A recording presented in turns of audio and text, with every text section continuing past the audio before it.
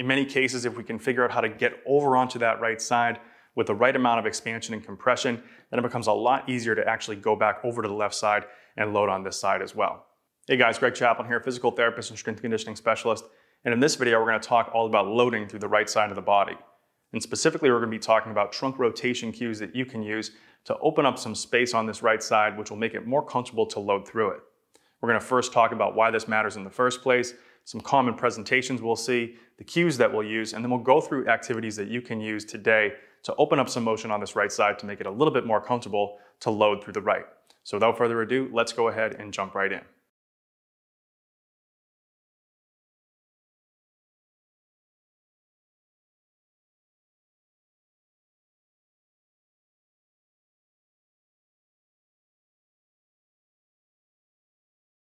So why do we care about loading through the right side in the first place? So if you've watched my videos or videos from people that are similar to me, you'll know that we talk a lot about asymmetry in the body and how this influences positions and movement patterns. And so generally speaking, on the right side, we have an easier time shifting our weight over and compressing down through this side, whereas on the left side, we have a harder time shifting over to that left side and creating that compression on this side. So generally speaking, the right side tends to be a little bit more compressed and the left side tends to be a little bit more expanded. Now, where you'll run into problems is if you're focusing too much on compressing that left side, but not enough on teaching yourself how to get over to that right side with the right balance of expansion and compression so that you can load over this right side without the compensatory strategies that are ultimately keeping you locked in that asymmetrical pattern. In many cases, if we can figure out how to get over onto that right side with the right amount of expansion and compression, then it becomes a lot easier to actually go back over to the left side and load on this side as well.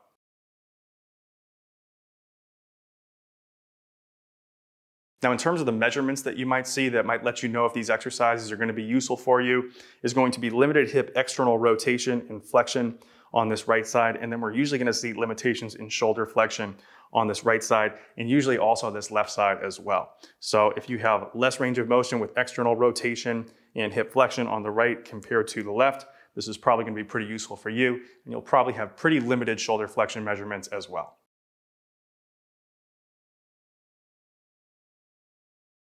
Okay, so we got my buddy Mr. Phibbs here to talk about the common positions that we might see. And we're gonna see a lot of differences in the pelvis and in the shoulder girdles here. So we can see hiking up on this right side of the shoulder and the hip, or we might not. So don't get too caught up in whether you have a right or a left shoulder that's higher than the other. What we wanna look at here is actually the position of the rib cage. So oftentimes what we're gonna have is a rib cage that's compressed more on this right side than the left side. So we're usually going to have a rib cage that's getting pulled in like this on the right and then expanded slightly out like this on the left. And so along with that, we'll have a pelvis that's usually oriented over towards that right side. And we're also going to have a cranium that's oriented towards that right side as well. So we can think about, we have a cranium that's over to the right, we have a pelvis that's over to the right, then we have a rib cage that's counter-rotating back to the left. So what this will ultimately do is it'll compress the space here between the rib cage and the pelvis. And the further forward in the space that we get, especially on this right side, as this rib cage starts to counter-rotate towards the left, we'll get a lot of tension in this right lat and right QL kind of area here. And then usually this entire right hip will feel pretty locked up. So we mentioned those limitations in external rotation and flexion. We'll typically have limited internal rotation as well. And a lot of the motions over here at the hip will be limited both during testing and during activities. So if you're doing a split squat on this side, you might be more likely to experience something like a pinch in the hip compared to the left, and overall it will feel like you can't get as low without some sort of a compensation.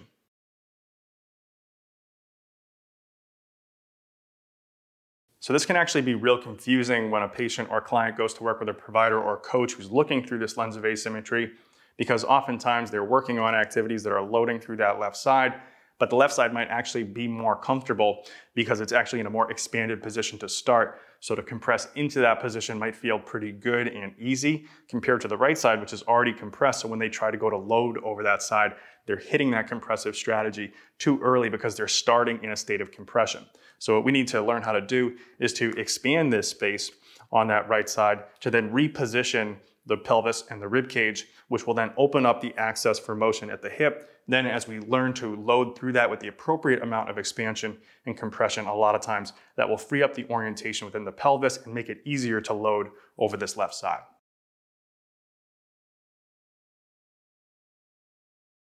So what cues are we going to use to address this situation? So as we said before, we had a pelvis that was oriented towards the right, we had a cranium that's oriented towards the right, and then we had this rib cage that was counter-rotating back towards the left. So we had more compression on that right rib cage and more expansion on the left. So we need to do something to get this rib cage to then rotate back towards that right side so that we can compress this left side and expand the right side. So a great way to do this is going to be with a left arm reach. So if we reach with the left arm, what we're ultimately going to see is that we're going to get some sort of a rotation of that rib cage back towards that right side. So I'm showing you this in a very obvious way. You wouldn't necessarily want that degree of rotation, but you can see that we can orient this pelvis back over towards the left. We can compress this lower rib cage on the left to then turn back towards the right. And the way that we can do that is with that left arm reach and a little bit of oblique activation here at the lower rib cage. So now if we look through the back and we're starting in this position, if we're able to get that left arm reach and get some of that trunk rotation, we can start to open up this space here between the crest of the hip and the lower rib cage. That's going to allow us a little bit more expansion on the back side of the body, which is going to open up space for movement, which is going to make it easier to then move into compressive positions like the bottom of a squat or a split squat. So just to review, what we might see is a pelvis that's oriented towards the right side, and then a cranium that's oriented towards the right side, and a rib cage that comes back and counter rotates towards this left side. So what we want to do is we want to use some sort of left oblique activity and left arm reach to then close this left side down, thinking about bringing this left lower rib cage towards that right hip. As we're doing that, we're going to keep the hips straight ahead so that we get relative left rotation of the pelvis compared to that rib cage. And we're going to keep that head straight ahead as well so we get relative rotation of the cranium left compared to the rib cage as well. So now let's go through a couple of activities that you can use to enhance this trunk rotation back towards the right to ultimately get you in a better position to then load that right side.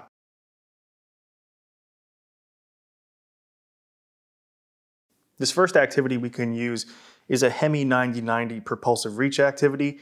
And even though we're setting up this right side and we'll ultimately be reaching with the right, we're going to focus on the left oblique area and this left arm in the setup to make sure that we get that compression and reorientation on the left to give us the trunk rotation we need to open up the right.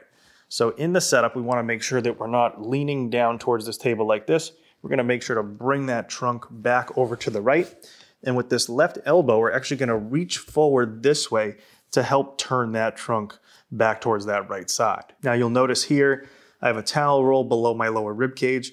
What I'm going to try to do is actually lift my lower rib cage away from the towel roll, which is going to compress up this left lower rib cage area and relatively expand this right rib cage area.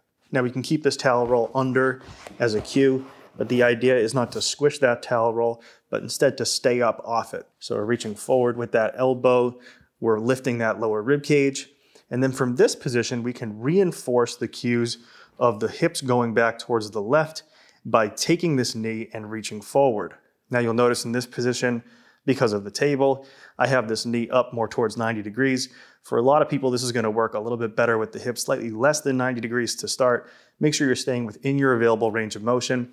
One thing to look for is if you come up to this 90-degree position and this right hip wants to hike up, go a little lower with this leg first so that you're at a little bit less than 90 degrees. Make sure that this right hip is unhiked so you feel the majority of the pressure down through that left hip and then a little bit in your left shoulder region. This left rib cage should be lifted off the table. So now from this position, we're reaching forward with the left arm.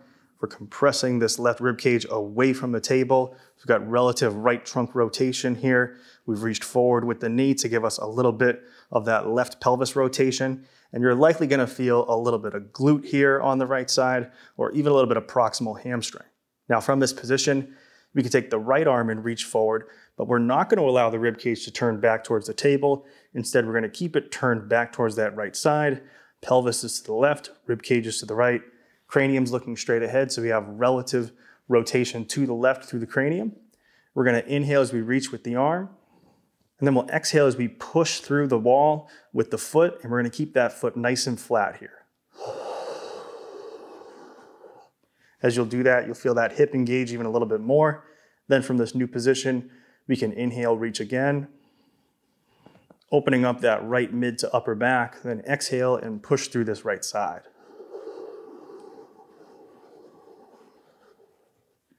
And then we can do that one more time. Inhale, reach, and exhale and push through that right foot.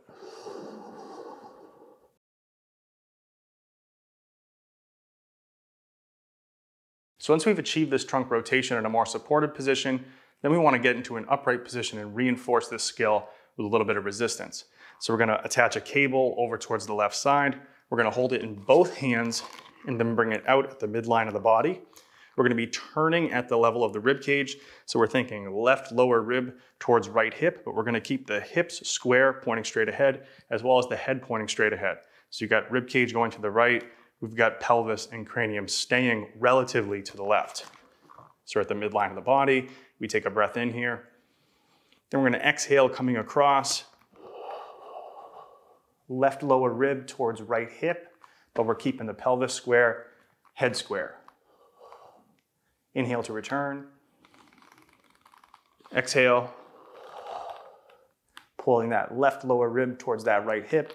And you'll probably feel you get a little bit of opening up here on the back of that right side. Inhale to return. Exhale as you pull across.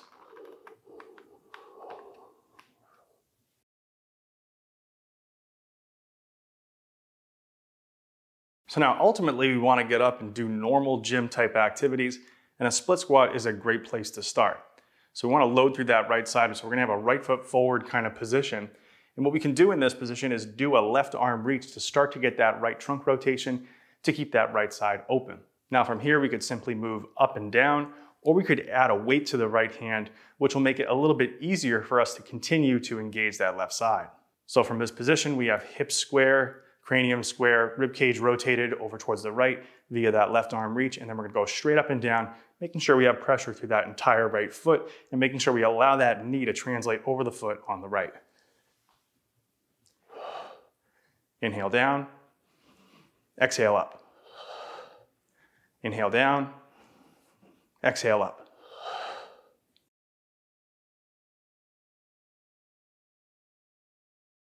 Okay guys, so that does it for this video. Just to recap, use those trunk rotation cues to get the right balance of expansion and compression on the right, and then practice loading through it.